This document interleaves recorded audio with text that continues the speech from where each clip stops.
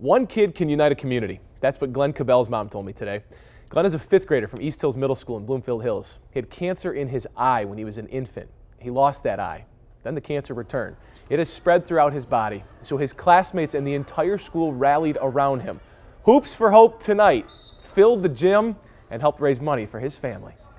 People have your name on their shirts. There are signs with your name all over it. What does it mean to you tonight to have all this support? It's incredible to watch everybody wear Team Glenn shirts, just to show that everybody cares about me. Our community has been phenomenal. I wouldn't want to be in no other community. This community is great. You've been through a lot since you were a baby. A lot of people would feel like it'd be easy to give up. Why haven't you?